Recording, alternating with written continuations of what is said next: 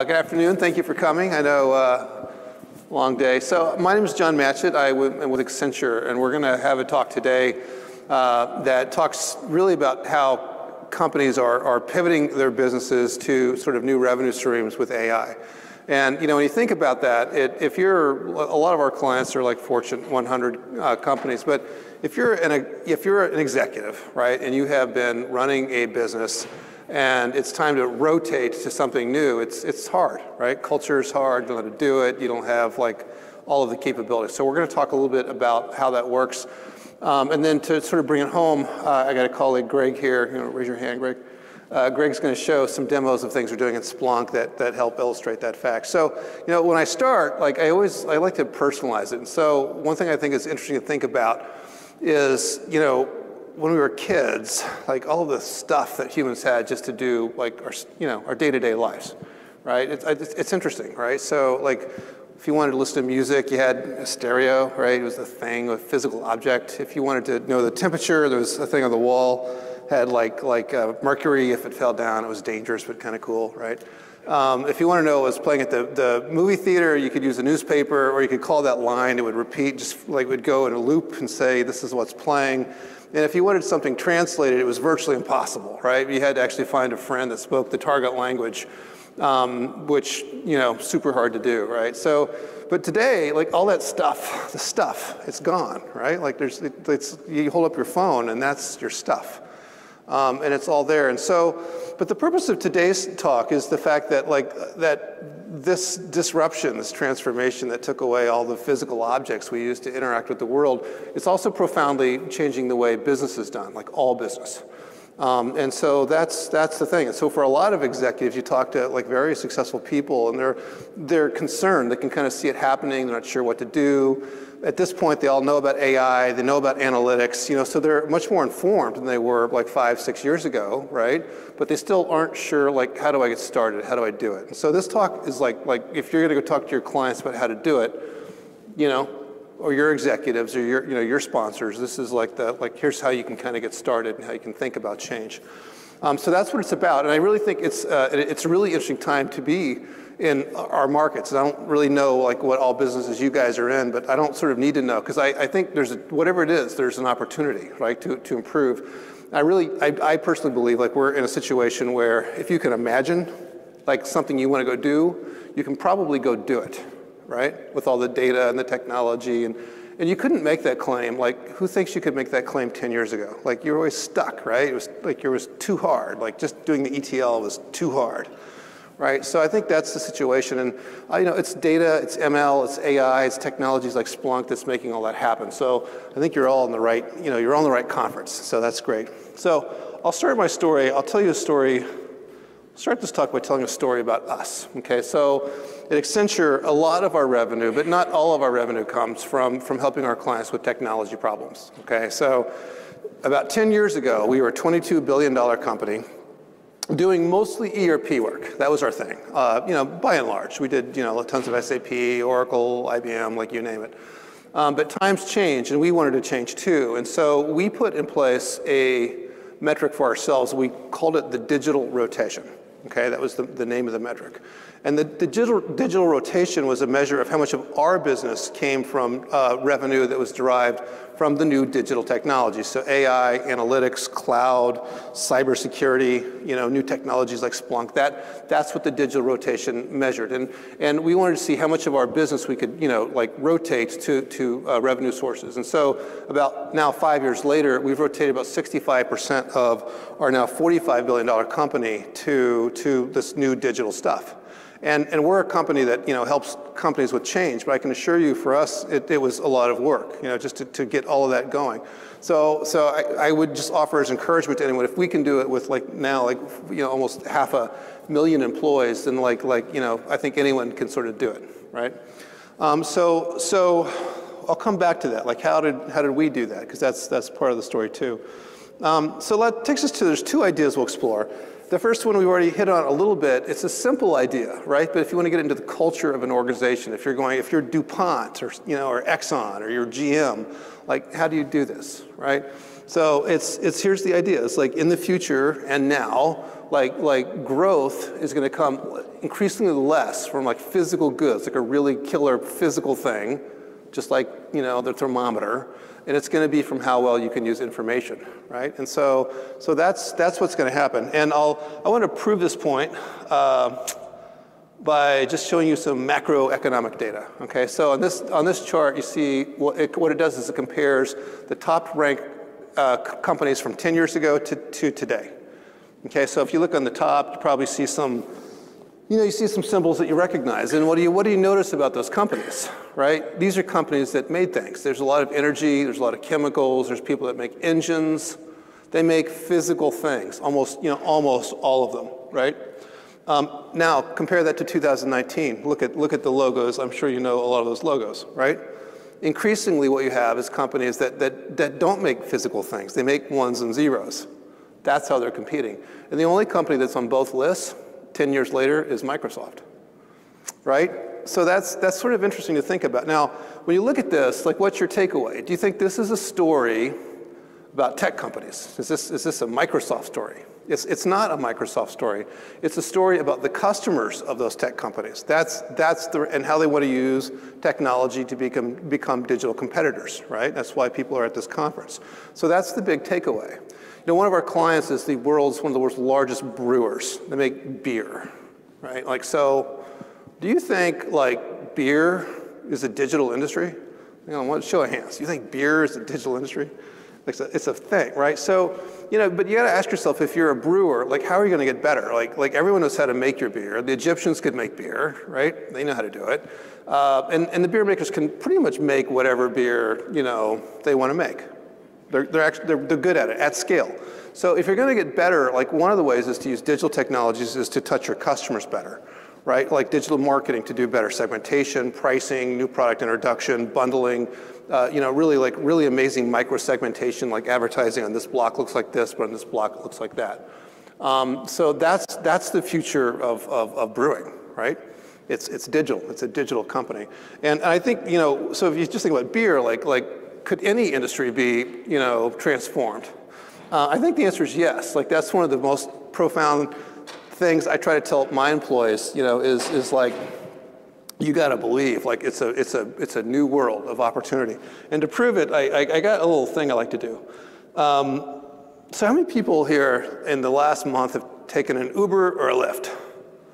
Like everybody, right? Like everybody. Okay, so let's compare the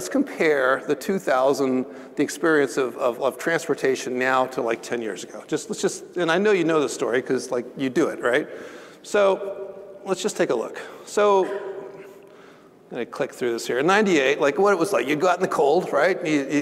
But today you can stay in a warm lobby. '98, you put your arm out there and kind of wave around, but try to get someone's attention, but now you just press a button. You have no idea in '98 how long it would take, but today, you got the app, right? You don't know, in '98, you didn't know anything about the driver, the car, anything. Today, you got all that data. That's kind of cool, that's different. '98 and today, by the way, you step into a really dirty taxi, there's probably a bulletproof thing, there's no room for your knees if you're over 6'2", it's like not good, right? Today, it's probably clean, and if you get a black, it's certainly clean. Then you have to talk to the person. Like, they may not know in Chicago, where I was for years, like they may not even know the city, right? So now you got to talk to them, no, take this. No. But today it's just like GPS, it works. The payment in the old days, remember that? They might have changed, you have changed, does the card be to work? Like, who knows, right? Can you break 100? Like, whatever. Like today, just easy, right? Automated. And lastly, you get out, do you need a receipt? Is it gonna work? Probably not. You get out without it. Like, what are you going to do in your expense report? Blah, blah, blah, right? So, but today it just comes, right? So that sounds pretty good, right? Now, this story gets told a lot, and all of you, use this service, right? This new service. So do you think just because we did like transportation experience, like every other industry is, are we done? Let's take another example. Okay, let's say you're at a Little League game, you're watching some kids play, and there's an injury. It's not life-threatening. Maybe it's a bad sprain or something, right? And now you got to go to the ER. And so it's, the kid's going to be okay, but a little adrenaline. You're trying to get there, and you got to deal with that situation. So let's compare that experience from 10 years ago to today. Like, what does that look like? Okay, so the ER experience. Okay, so let's try this again. Okay, so in 98 you walk in, today you walk in, 98 you check in, today you check in. You know, in both cases you sit down, you have no idea how long it's going to take, so you wait and you wait. In 98 you read an article about cell phones perhaps, today you read an article on your cell phone, right? Finally you get called up, you present all of your PII. In both cases it's manual and you rewrite the same material that you've written hundreds of times in the past.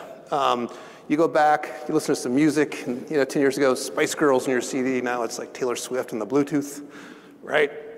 You try not to get sick to the person next to you in both cases, and finally, you get called in to go see the doctor. So in other words, with this experience, like what's changed?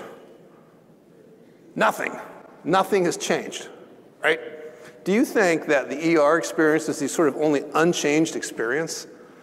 No. Like I think when you walk out the door, if you start thinking about this example, you'll start seeing like opportunities for transformation everywhere you go. So I think, you know, this is an important point. Just like it's time to sort of believe it if you can do it. They can take all this like Splunk technology and go, you know, use it. There's boundless opportunities. So this is the kind of disruption I think is available everywhere. So let's switch on. Let's talk about this disruption. So we're going to move into like, okay, so how do you like do it? What's your framework? So the first place I would start with disruption is just to like define, like if you're a disruptor, like who are you? Like what are you doing?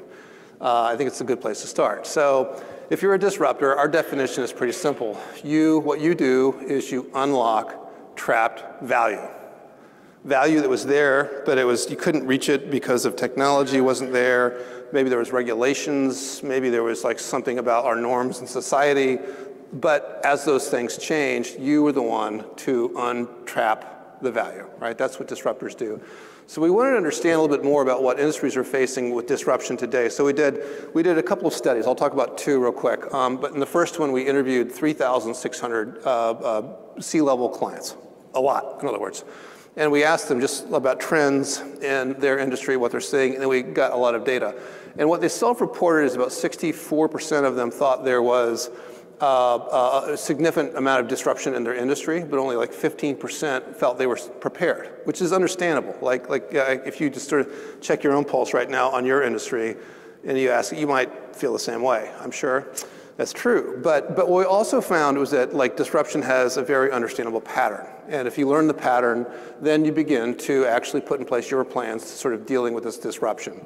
So that's what we learned. And to make the pattern, like to talk about the pattern, it's a little busy slide, but you're smart people and I'll talk you through it, right? So here's the pattern. Here's what we see. Like on the vertical axis, which is there's the current level of disruption in an industry. So how much disruption is going on right now, and the horizontal axis is how much disruption is going to occur in the future. Okay, so if you're a company, you're somewhere in one of these. It's a Cartesian grid. You're somewhere in one of these grids. So in the bottom left, you have this thing called durable. There's something about your industry which makes you resilient to change. There's some structural protection. Like in the drug, there's regulations, for example, for American drugs where you can't import them from overseas. So that's a structural protection, right? Right above you have what we call viability. So there's been a lot of change, but there's not more. So you're probably in a new industry or something that's just been transformed. A lot of software companies, by the way, are kind of there. Over in volatile, what you see there is you not really have a lot of change, but there's more coming. Probably what's happening in your company, in your segment, is that something that was historically a source of strength has eroded, right? So if the Congress decided, no, we could import like drugs globally, like that source of protection would go away, and you would see tremendous change, I think, in that industry. And then lastly, a vulnerable, so not yet a lot of change, but you have some source of protection which is preventing disruption, but you haven't got there. So you got to kind of understand where you are. So part of our methodology in the study, it's a little hard to read, but I think you get the slides, is to go, we just actually had, by our own definition, we went and mapped all of these industries. And so what we found, what the data showed us is in fact about 65% of companies are in fact experiencing a lot of disruption as we speak, right?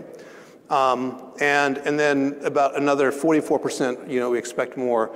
But I think the takeaway, if you're reading this slide, is there probably is no safe quadrant. So in durable, like we see automotive is kind of in the upper right-hand corner. So auto, you can see why they would be durable, right? Like they make big, heavy objects, and it's hard to jump into that industry, right? It's not like digital banking where you can just like have a bank on your phone. You got to make a car at the end of the day.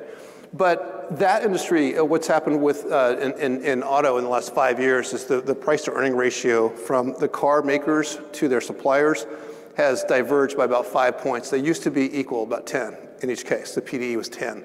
Today, the PDE for most of the German car companies is down to 7, and that of their suppliers is up to like just over 12. So they've had like that much divergence in a very short period of time. And so there's something about the market that's valuing the suppliers more than the car manufacturers. And what it is 3 mega trends, 3 disruptive trends. There's ride-sharing, autonomous vehicles, and electric vehicles, right? Those 3 alone have caused like the market to say, we value the suppliers who are making all those new parts for that new stuff less than the actual finished OEM product, right? So do you think they feel safe being durable? I don't think so. What about chemicals? They're down there too. You could imagine chemicals is a really hard industry to replicate. It's a large industrial process. It's difficult. You need specialty skills. Not easy to jump in that game. But if you're in the chemicals industry, there's less concern about like new competitors as they are like the efficiency of their operation. And specifically, what they've discovered is that humans have been really good at chemical engineering and chemistry for over 100 years, right? And we have invented a lot of things. Kevlar, nylon, they're all done like the 50s, 40s, 50s, 60s. And each successive decade, the new blockbuster products, just like drugs, for example, are slowing down. And so what is their opportunity to improve? What they're looking at are things like ML and AI to do better predictive maintenance in their plants. Like there's a huge amount of money. A plant may have 100,000 sensors in it, and each one of them might have 3 bots looking at the sensors. And so now you have like 300,000 robots looking at 100,000 sensors, making millions of predictions every day about what's happening. So it leads to better safety, quality, on-time delivery. I mean, all these sort of things, right? So that's what's happening in that industry, right? So, okay, so if that's the pattern that we used to sort of map companies to understand like what's your risk and what should you do, the question now is like what should you do, okay? And that takes us to sort of I do too. And this is how we advise our clients, by the way, is you got to do 2 things. It's not really an or, it is definitely an and, okay? Here's the and. Thing 1 you've got to do is across the board, you've got to go into your core business where you make your money today, and use like ML, AI, new data sources to just do things differently, to do what you do today, but do it better, right? The other thing you've got to do though is go find ways to do different things. This is where it gets more interesting, and you see a lot of crossover. A lot of our clients are definitely in this space. So just like in the health space, we have retailers, ones that you've probably been to in the last week that are jumping into the health space, right? You've seen that. We work with healthcare device manufacturers that make sense, and they also are providing healthcare, right? So there's a lot of ways to sort of cross over into sort of different industries using your knowledge, your data, to jump into some adjacent area, and we'll talk about sort of how you do that. So that's what that is. So we want to understand like who's really good at doing this. I told you like our pivot story, how we wanted to be this pivot. So what's the market doing? And so the second study we did was look at, well, who's actually good at that and what are they doing? So we did another study. This one had 1,400 executives we interviewed. And what we discovered is about 6% of companies were actually really good at sort of this rotation to the future, okay? And the way we measured that, by the way, is if in the last 3 years, if you were an established business who had legacy revenue streams, and in the last 3 years, you had developed new revenue streams, and now over half of your income came from these new sources, then you're pretty good. That's hard to do, right? Think about a legacy business where you can like generate half of your income from brand new, net new sources. So about 6% are really good at it. And those companies, by the way, they had triple the opportunity to grow the revenue at 10% or more, and they were more profitable. So they're doing some, obviously, it works, right? But it's hard to do, or more companies would be doing it. So here's the process that we we advise our clients on, how we do it. And there's we just read a whole book on this, actually. If you go out here and you Google, like, Wise Pivot, Omar Abash, like, there's a whole book you can read on this. It's a good book. But first thing is you got to do things differently. So what we do initially is we help our clients transform their core business. So the chemical example with predictive maintenance, that's a good example. We're going to look at a supply chain example in just a little bit, but ML is taking over supply chain in ways that are really, like, amazing. I grew up doing a lot of supply chain work, and what's happening now is more interesting than anything that's ever happened in that industry. The purpose of transforming the core is to generate cash that can be invested in other activities. You've got to generate more money. If you want to grow new businesses, it takes money. And so the purpose of this is to generate excess money to invest. But that's not enough. This is another thing you got to do, and some clients, I think, are prone to skip over this one. You got to grow the core, right? So what does that mean? That is about, you know, using new digital marketing techniques, like we discussed in beer making, to go find more customers, better customers, to have them to have a better experience with you, so they want to come and work with you. You know, can you get better offers? If you understand what they're talking about on Yelp or Facebook or, you know, All Recipes, if they're, you know, talking about, like, cooking, can you go make a bundled offer to talk about, like, how to pair beer with food? You can, and we do, right? That's the kind of thing. So again, the idea is to grow more cash. And so there's a lot of ways to do that that tend to be more sort of marketing oriented, experiential. And last, you got to do this thing where you got to actually have to sort of scale the new. And this is about finding net new adjacencies in your business, like I was talking about with healthcare, to stand up new sources of cash. So that, for most companies, is hard to do because they don't have the skills, the experience. Oftentimes in organizations, there's like there's white blood cells that'll go kill foreign, bodies. I'm sure you see it, in organizations you've been around. And so to do that, you need some new skills. And to get that, if you're like anyone else, you're probably going to have to use like JVs or JIs, work with academia, work with open source. You're going to have to go find some new partners that you probably don't have today. Right? That's the way that works. But to pull this off, there's a process that we've been working with. The book actually is about this process. If you want to do all of that, there's a new process that really is the responsibility of a CEO and the CFO, and that is to do this sort of pivot. So at what is the rate at which you will regulate cash outflow from legacy businesses that you've now improved with AI into AI-enhanced businesses? Right? You go too slow, you're probably not in business. You go too fast, and you're going to strangle the cash that the cash cow that you have. Okay, so that's the process that we take our clients through, and for each of these areas, there's many ideas, whether it's supply chain or operations or how you do fraud and risk. You can't point to an area in most organizations where it couldn't be enhanced with some of the new AI technologies. So to do that, Greg, my colleague, is going to talk a little bit about some examples we're doing actually with Splunk that focus in the supply chain space, primarily up here in this transform the core area. So Greg is going to show you some. Thanks, John. Some stuff.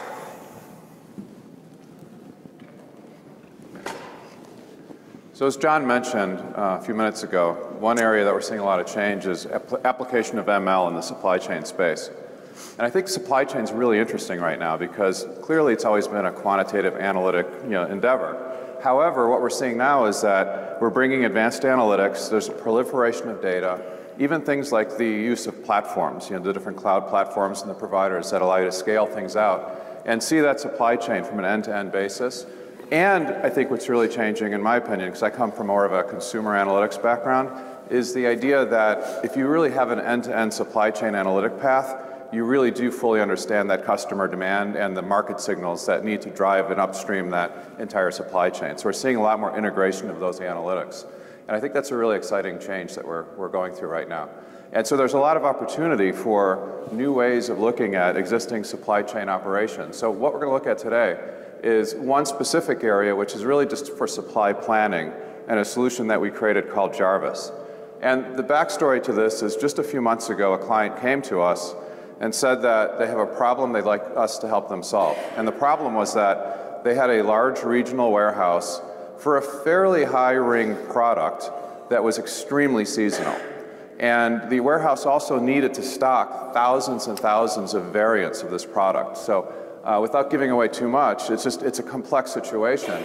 And they were still sort of stuck in the 80s. You know, like they had a lot of spreadsheets, a lot of local knowledge, a lot of decisions were being made at the warehouse level that were not really optimizing the entire solution. So they were creating local decisions that might make sense for a specific product, but would throw off the entire warehouse operation. And part of that we see generally is that you have fragmented ERP systems. As John mentioned, forecast accuracy is a really big thing. If you could create better forecast accuracy, a lot of these problems could go away. They just really didn't have visibility into their inventory positions. And in this case, the client had a lot of manual effort, just a lot of spreadsheet entries. And so when we talk about what that results in, you think about like stockouts and excess inventory, the client had both at the same time. So the problem was that there was this long tail of really slow-moving items, yet high-ring items, that just had way too much stock on hand because they had no good way of forecasting demand for these items. So they're holding lots of excessive inventory for those rare occasions these items become hot. That's very expensive to have that carrying cost of all the inventory. At the same time, those fast-moving items that were highly seasonal, they were going out of stock quite frequently because they were not able to accurately predict when those items would be needed to be in the warehouse and be shipped out. So they came to us to help solve that problem. And the approach we took is working with Splunk to create a solution. And that solution allowed us in Splunk to bring in all the different data sources that they needed to ingest. So sales history, product information, inventory positions in the warehouse, open orders, forecasting, supply constraints. And so just bringing that in very quickly in flat files, we were able to ingest that into Splunk and then do things both in Splunk. And then there were certain routines in the supply chain space that were very specific to this business, certain algorithms that they had to implement for these types of products that we actually used external Python scripts that we called directly from the SPL scripts, which is really cool. So even things that we didn't want to do directly in SPL, we were still able to write that routine in a Python script, call it directly from the SPL, and it was completely sort of seamless in how that data was passed off. So it allowed us to develop this very rapidly. And then we also used some of our internal tools to do some of the really cool bells and whistles stuff, which I'll show you in a minute.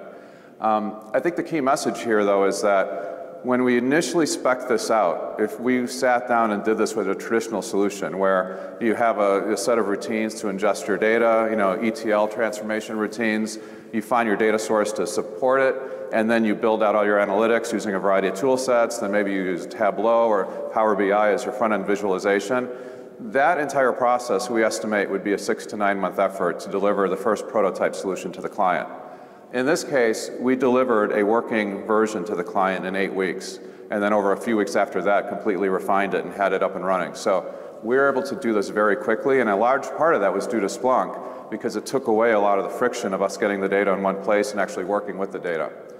So the client saw a lot of very significant benefits very quickly from the solution, but it really brought together a variety of things, such as machine learning to do product segmentation within the warehouse, AI-based optimal order recommendations, intelligent safety stock settings, descriptive and predictive alerts for various dynamics within those product segments.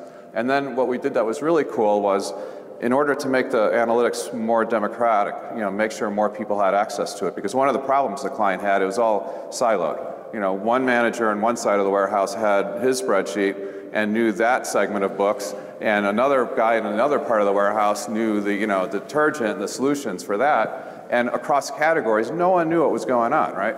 So we created a smart chatbot that would allow anyone to query the analytics and get intelligent answers without even needing to go into the system to look at dashboard reports. So just to give you a quick idea what this looks like, when we built the solution, we created a landing page. So users wouldn't even initially see the Splunk interface.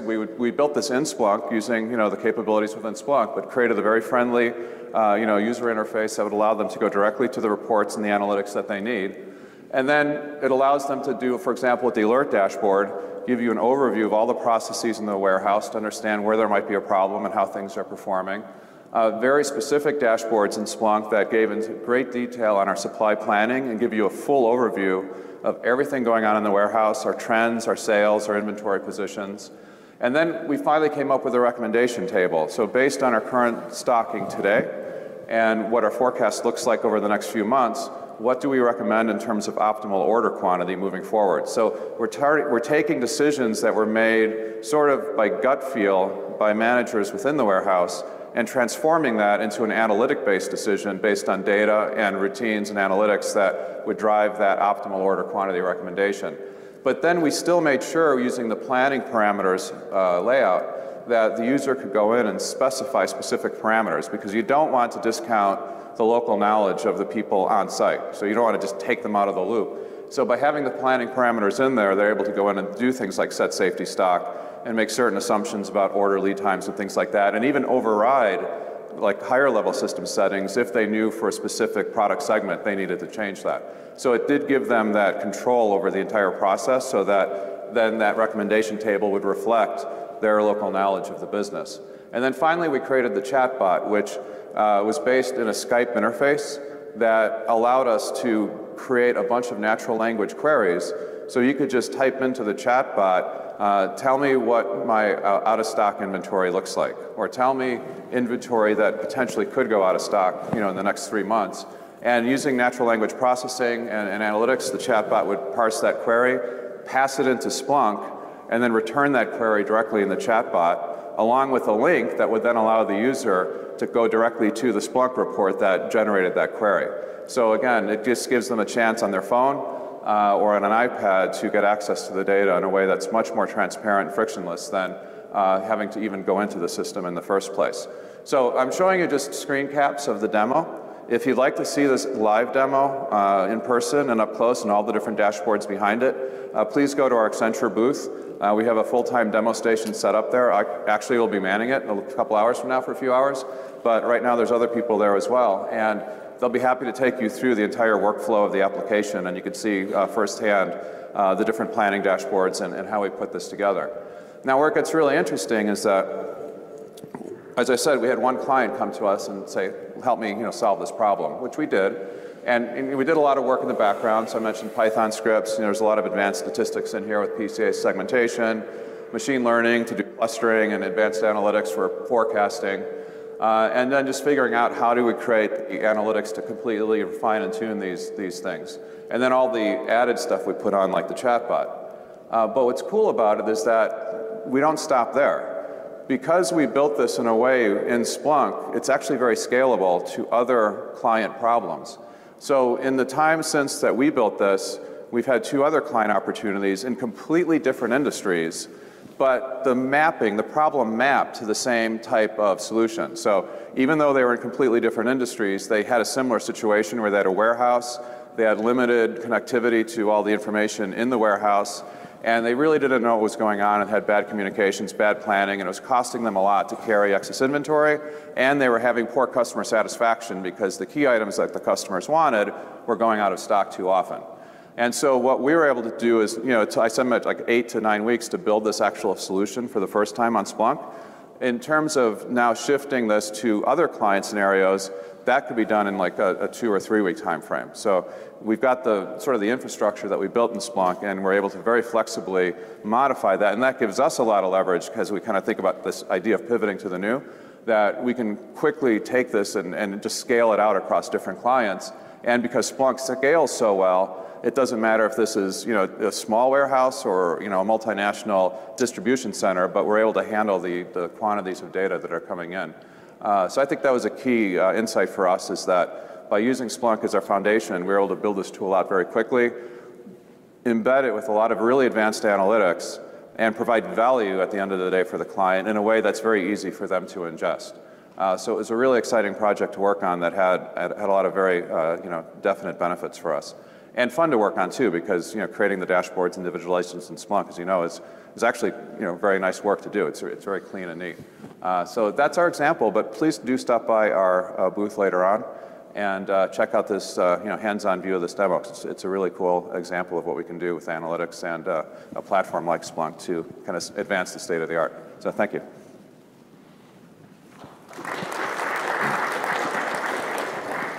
Thanks, Greg.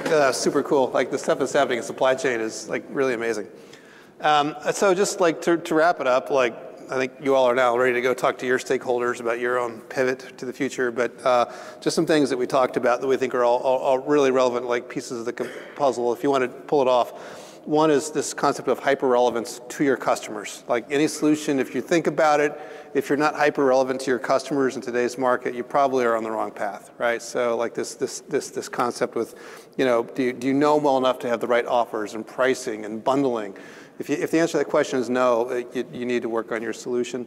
This next thing is network powered. Like you can't compete by yourselves anymore. Like the old days, like where, you have one company with just one monolithic capability is not the way it works. And so you're going to go, compete with partners. And so like thinking thoughtfully about like your partner ecosystem, I think is very important.